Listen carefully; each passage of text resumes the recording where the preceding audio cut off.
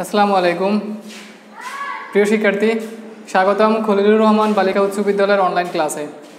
গত ক্লাসে আমরা ষষ্ঠ শ্রেণীর গণিত বিষয়ের 3.2-এর 1 নম্বর অঙ্কগুলো করানো ছিলাম।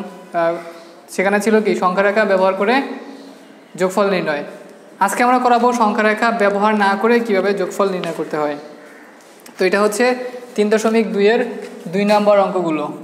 তাহলে 2 নম্বরের অঙ্ক আমি একটা অঙ্ক করে দিই। গ নাম্বারে কি আছে? -10 প্লাস 19।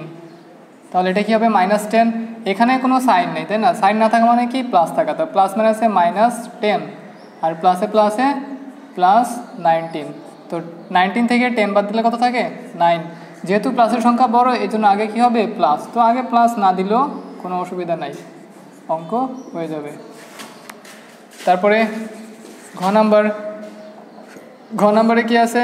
-1 প্লাস -2 প্লাস -3 প্লাস মানে আছে -1 প্লাস মানে আছে -2 প্লাস মানে আছে -3। তো সবগুলো মাইনাস, হ্যাঁ, এই জন্য কী হবে? মাইনাস, অথবা মাইনাসের সংখ্যা বড় এই জন্য কী আসলো? মাইনাস। তো -3 -2 -1, এটা কত আসবে? -6।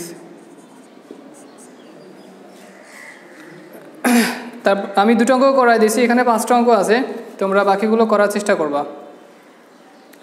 আর 3 নম্বরে আছে কি? যোগ করো। এখানে কোনো সাইন দেওয়া নাই, 3 নম্বরে করতে হবে কি? যোগ করো। তাহলে 3-এর এখানে আমি একটা অঙ্ক করাই দিই। ঘ নম্বরে কি আছে? যোগ করতে বলছে, তাই না? তাহলে -50 প্লাস -200 প্লাস 300। যেহেতু যোগ করতে বলছে, এখানে 3টা পদ আছে, 3টা পদ কী করতে হবে? আমার যোগ করতে হবে। তো প্রথম পদ যোগ দ্বিতীয় পদ যোগ তৃতীয় পদ। তৃতীয় পদে প্লাস কেন দিলাম? কারণ এখানে 300-র আগে কোনো সাইন নেই, সাইন না থাকা মানে হচ্ছে প্লাস, এই জন্য আমি +300 দিলাম। তো প্লাস মানে আছে -15 -50 -200 প্লাসে প্লাস 300। তো এটা এই দুইটা যেহেতু মাইনাস, সো এটা মাইনাস চিহ্ন দিয়ে আমার কী করতে হবে? দুইটা যোগ করতে হবে। তাহলে এটা আসে 250 প্লাস 300। তো 300 থেকে 250 বাদ দিলে কত থাকে? 50। যেহেতু প্লাসের সংখ্যা বড় এই জন্য আগে কী দিতে হবে? আমার প্লাস দিতে হবে। এই হলো আনসার। তারপরে 4 নম্বরে কি আছে? 4 নম্বরে আছে যোগফল নির্ণয় করো। 4 নম্বরে 2টা অঙ্ক আছে, আমি 2টা অঙ্ক করে দিই। 4-এর ক, -7 প্লাস -9 প্লাস 4 প্লাস 16। তো এটা কি আসলো? -7 -9 প্লাস 4 প্লাস 16। তো এই দুইটা মাইনাস, এই জন্য দুইটা যোগ করতে হবে। 9-7 হচ্ছে 16 প্লাস এই দুইটা যোগের জন্য যোগ করতে হবে 16 আর 4 হচ্ছে 20। প্লাসের সংখ্যা বড় এই জন্য কী আসবে? এখানে প্লাস। 20 থেকে 16 বাদ দিলে 4। সহজ অঙ্কগুলো, একেবারে একদম সহজ, প্রাইমারি লেভেলের পড়া, তোমরা আশা করি পারবা। তারপরে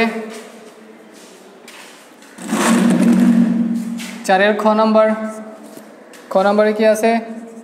37 প্লাস -2 প্লাস -65 প্লাস -8। তাহলে এটা 37 প্লাস মানে আছে -2 প্লাস মানে আছে -65 প্লাস মানে আছে -8। 37, এই দেখো এই 3টা মাইনাসের, তাই না? এই জন্য -3টা যোগ করতে হবে। 3টা যোগ করলে কত আসে? 75। 75 থেকে 37 বাদ দিলে -38। মাইনাস কেন? কারণ মাইনাসের সংখ্যা বড় এই জন্য আগে মাইনাস দিতে হবে। যদি প্লাসের সংখ্যা বড় থাকে আগে কি হবে? প্লাস। তো এই হচ্ছে মোটামুটি এই অধ্যায়ের অঙ্কগুলো। আমি আগে 1 নম্বর করাই দিয়েছিলাম, আজকে করালাম 2, 3, 4। তোমরা এই সবগুলো অঙ্ক বাসা বসে অবশ্যই প্র্যাকটিস করবা, কারণ পরীক্ষায় এই অধ্যায় থেকে অঙ্ক থাকবে। চেষ্টা করবা সবগুলো করার জন্য, এবং এই অধ্যায়ের রিলেটেড যে সকল সৃজনশীল অঙ্ক আছে তার ভেতর থেকে আমি একটা অঙ্ক করাই দেবো আজকে। তোমরা চেষ্টা করবা আরও সৃজনশীল অঙ্ক করার জন্য।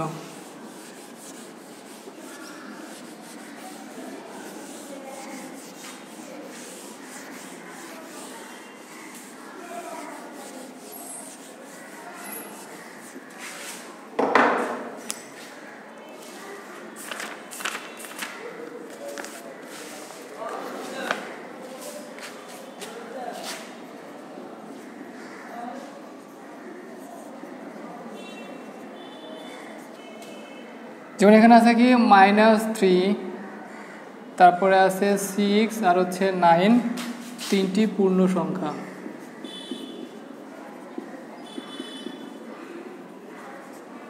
তিনটি পূর্ণ সংখ্যা। ক নম্বর প্রশ্নে আছে -3 এবং 6, তারপর আছে 9 এবং -3, তারপরে আছে -3 + 6 এবং 9 - 6 এর মধ্যে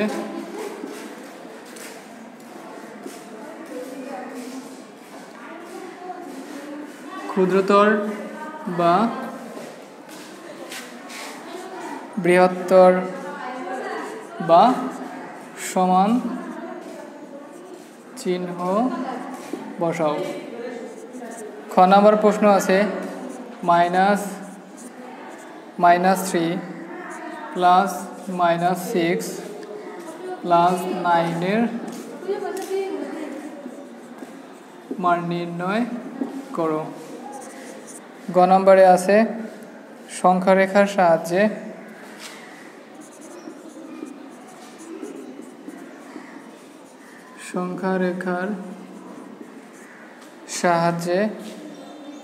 -3 ও 6 এর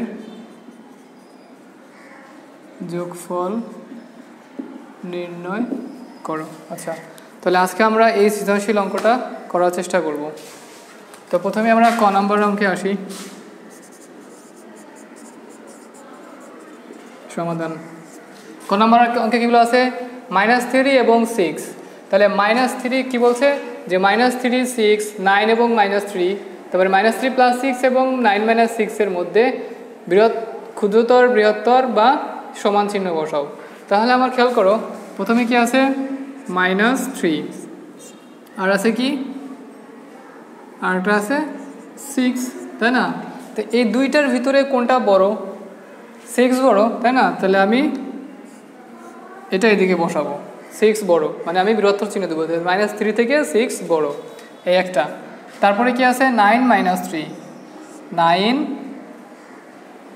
একটা হচ্ছে 9 আর একটা হলো -3। এই দুইটার ভিতরে বড় কোনটা? অবশ্যই 9 বড়। এই জন্য আমার এটা দিতে হবে বৃহত্তর চিহ্ন, ক্ষুদ্রতর চিহ্ন, মানে -3 থেকে 9 বড়, মানে তুমি যার দিকে ফিরিয়ে দেবে এই চিহ্নটা, তুমি যার দিকে থাকবে সে হচ্ছে বড়। যেহেতু এটা 9-এর দিকে ঘোরানো, এই জন্য এটা কি 9 বড়। তারপরে আছে কি? আর একটা আছে -3 + 6, আর একটা আছে 9 - 6। খেয়াল করো, -6 থেকে -6 থেকে 3 বাদ দিলে কত আসে? 3। আবার 9 থেকে 6 বাদ দিলে কত আসে? 3। তার মানে এখানেও এখানেও ক্যালকুলেশন করলে 3 আসবে, আর এখানেও ক্যালকুলেশন করলে কি 3 আসবে। তার মানে দুটো কি সমান, এই জন্য আমি মাঝখানে কি দেবো? সমান চিহ্ন দেব। তাহলে আমার ক নাম্বার আনসার হয়ে গেল। এবার আসি খ নম্বরে। খ নম্বরে কি বলা আছে? একটা রাশি দেওয়া আছে, রাশিটার মান নির্ণয় করতে হবে। রাশিটাকে লিখি -3 + -6 প্লাস হচ্ছে 9। একটা রাশি দেওয়া আছে আমার, বীজগণিতিক রাশি, এটার মান নির্ণয় করতে হবে। তাহলে এটা কি মাইনাসে মাইনাসে কিন্তু +3, তাই না? তো প্লাস আগে দেওয়া লাগে না, +3 প্লাস মাইনাসে -6 আর হচ্ছে কি +9। তাহলে এখানে প্লাসের আছে 3 এবং 9, তাহলে 9 আর 3 হচ্ছে কত? 9 আর 3 হচ্ছে 12 আর হচ্ছে -6, এটা করলে কত আসে? 6। তারপরে আমরা আসি গ নম্বরে। গ নম্বরে কি বলা আছে? যে সংখ্যা রেখার সাহায্যে আমার একটা রাশি দেওয়া আছে, ওই রাশিটা সংখ্যা রেখার সাহায্যে আমার যোগফল নির্ণয় করতে হবে। গ নম্বর। তো যোগফল নির্ণয় করার জন্য তাহলে -3 ও 6 এর যোগফল নির্ণয়। এইটা নির্ণয় করার জন্য যেহেতু সংখ্যা রেখার সাহায্যে বলছে, এই জন্য প্রথমে আমার সংখ্যা রেখা আঁকতে হবে। তো প্রথমে আমি সংখ্যা রেখাটা এঁকে নিলাম। সংখ্যা রেখা কি আছে? +6 আর হচ্ছে -3, 6 - 3। তাহলে আমি এটা দেখি 0, এটা 1 2 3, তাহলে এটা হবে কি -1 -2 -3, এটা 1 2 3 4 5 6, 1 2 3 4 5 6। আচ্ছা, সংখ্যা রেখা আঁকা হয়ে গেছে। এখন কি করব, যে প্রথমে কি আছে -3, তাহলে মাইনাস মানে কি আমার সংখ্যা রেখার শূন্য বিন্দু থেকে বাম দিকে যেতে হবে। মাইনাস থাকলে সংখ্যা রেখার শূন্য বিন্দু হতে বাম দিকে, এবং প্লাস থাকলে সংখ্যা রেখার শূন্য বিন্দু হতে ডান দিকে যেতে হবে। তো আমি এখানে কি লিখব, যে সংখ্যা রেখার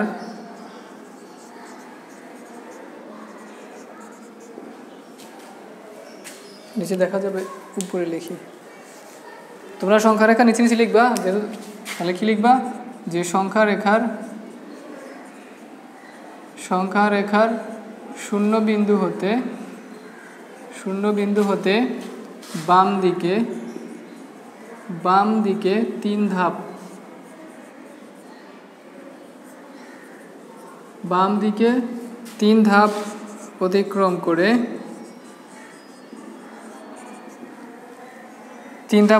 করে -3 বিন্দুতে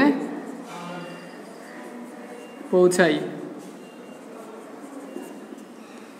তাহলে আমরা কি করব, শূন্য বিন্দু থেকে বাম দিকে 3 ধাপ যাব, 1 2 3, এখান থেকে আমরা এদিকে আসব,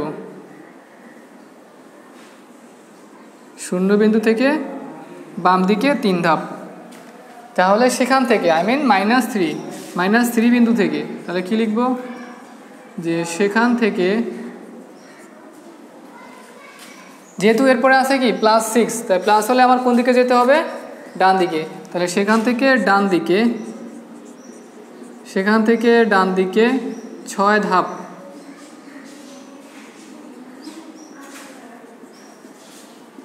ধাপ,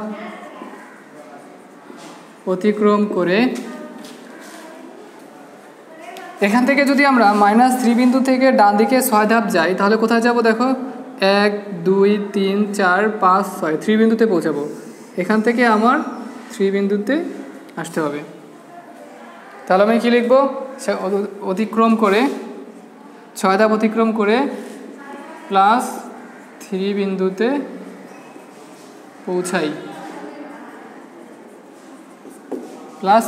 পৌঁছাই, সুতরাং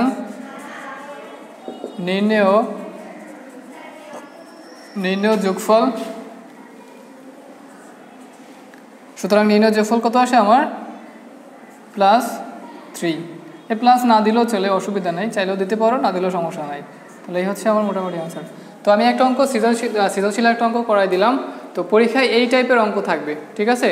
তোমরা একটু ভালো করে প্র্যাকটিস করবা যাতে পরীক্ষায় আনসার করতে পারো। তো আজকে ক্লাস এখানেই শেষ। সবাই ভালো থাকো, আল্লাহ হাফেজ।